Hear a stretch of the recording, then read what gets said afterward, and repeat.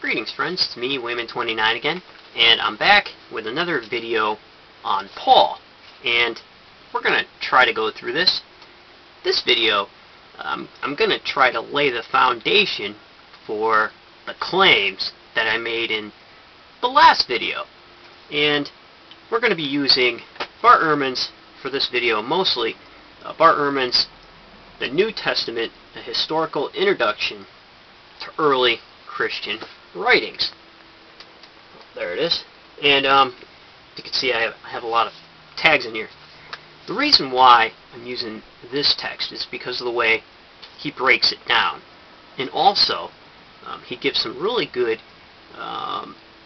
reading suggestions that I myself have read as textbooks 5 years ago back in a Jesus class I took at college. So I'm going to share that information with you. Firstly, we're going to find out how the religion of Jesus, which is Judaism, became a religion about Jesus.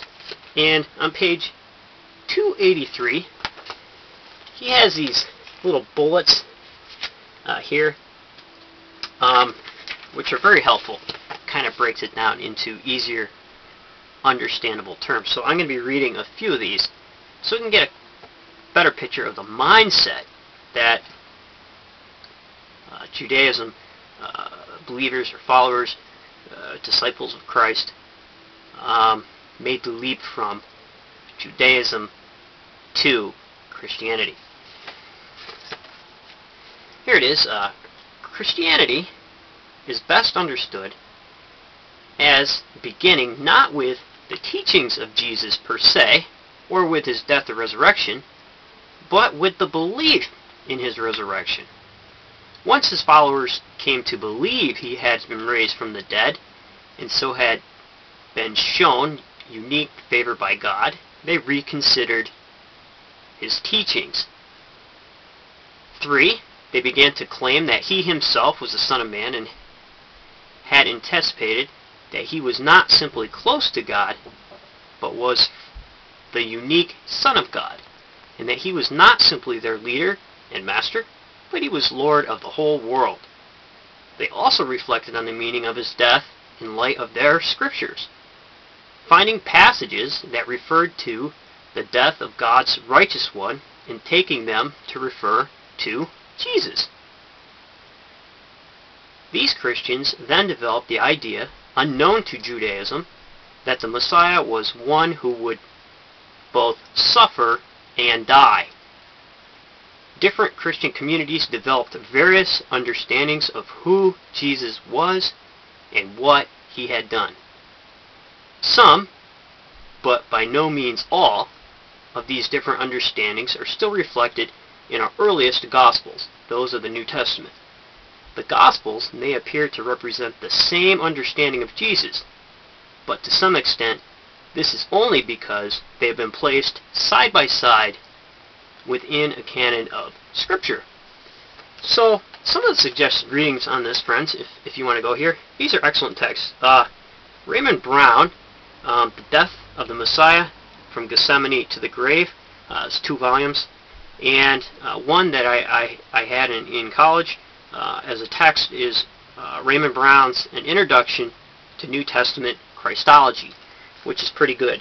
And also, the text that I mentioned that we'll be using, that I mentioned in the last video, the New Jerome Commentary, Raymond Brown is the editor of that. So here Bart Ehrman uses them as extra reading, and so we may look at some of his stuff. So what do we do about Paul? And what was some of the stuff that made him maybe a little bit different than everybody else? And what was he trying to say?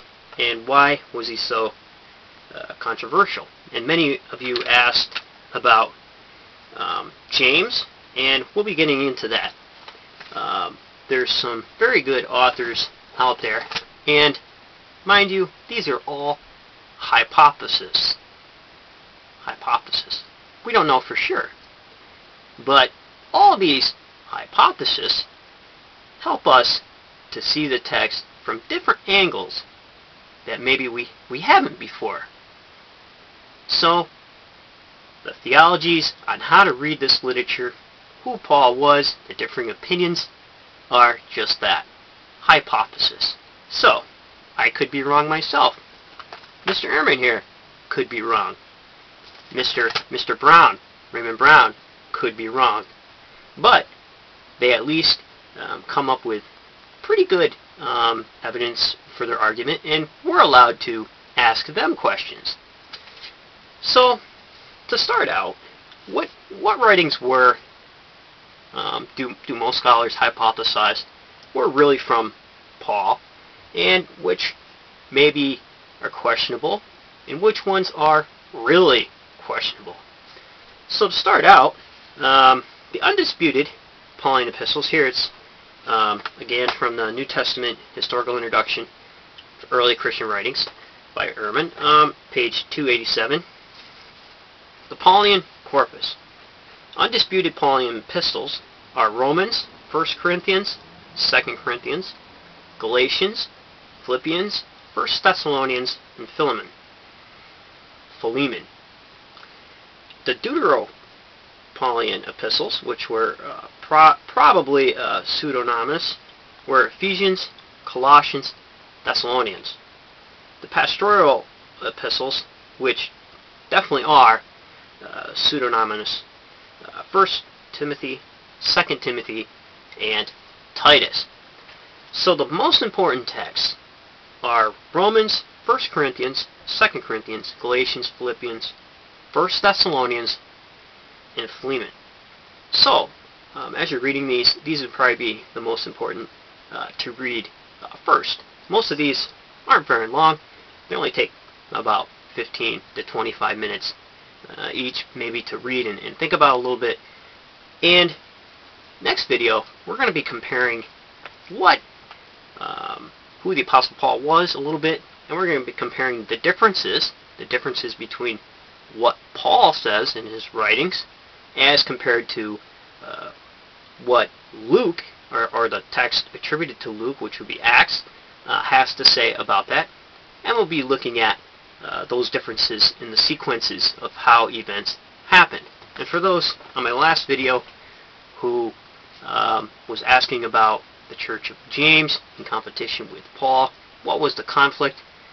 Eisenman, who put out some very controversial hypothesis about that, is his book, The Dead Sea Scrolls and the First Christians. In here, he hypothesizes that James, the righteous, is also the teacher of righteousness that was written about in the Damascus document of the Dead Sea Scrolls. So he lays it out pretty well. And later, we're going to look at some of those Dead Sea Scrolls and compare it to the writings of Paul and compare it to the letter of James and see where such terms as salvation, justification, and other theological ideas came to be. Because for anybody who has read the Dead Sea Scrolls, you can pretty much see these ideas there. So how much that influenced the new Christianities, we don't know, but those ideas are definitely there. And also strong ideas of apocalypticism. And also there's another author, which maybe I'll get to in my next video, who says that maybe early Gnosticism, budding roots of Gnosticism, was upsetting Paul, and that's what prompted him to write the letter of Galatians. So we'll get into all this stuff. I know it's kind of scrambled right now, but just stay with me on this. This will be a fun study. And by all means, if you have any hypothesis, feel free to respond to this video, and I will approve. I approve everything, as long as it's not overly bad or anything like that, and is acceptable. What I mean by I'm not here to bar anybody's idea from coming in. So if you have your videos on who you think Paul was, send them in. Or if you disagree with me, you say, Al, you're talking a bunch of baloney, send that in too. They will be approved because I have no reason not to approve them. So take care, friends, and remember, if everyone's thinking alike, then somebody isn't thinking.